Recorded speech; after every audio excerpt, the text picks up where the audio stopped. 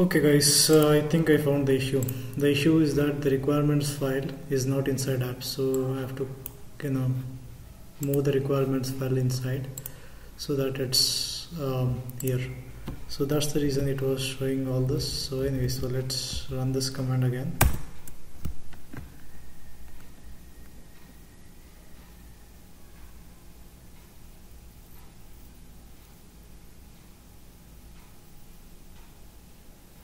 Okay, it's getting installed.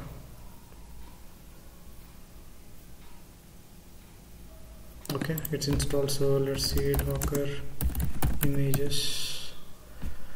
Okay, so let's say Docker run minus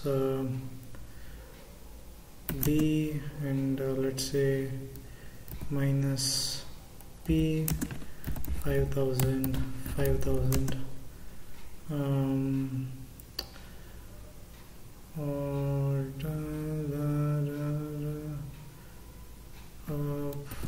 What else? I think that would be it, right? So 5000, yeah, and the build image ID.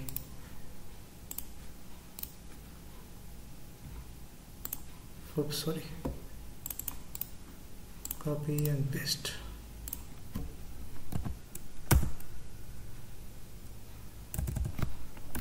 Let's say Docker ps minus a.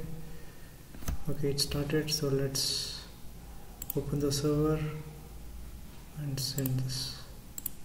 Okay, this is working fine. Let's try something else.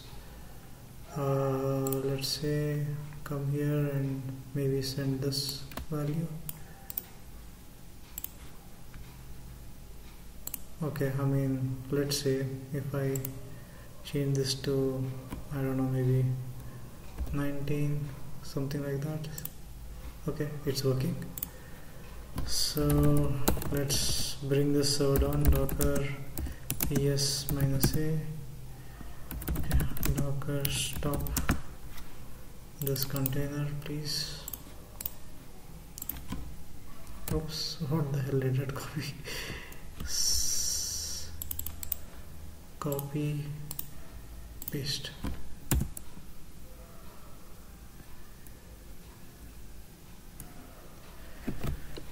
I've just installed the new Docker, so let's see if it responds. Okay, it worked. So let's say Docker is minus a.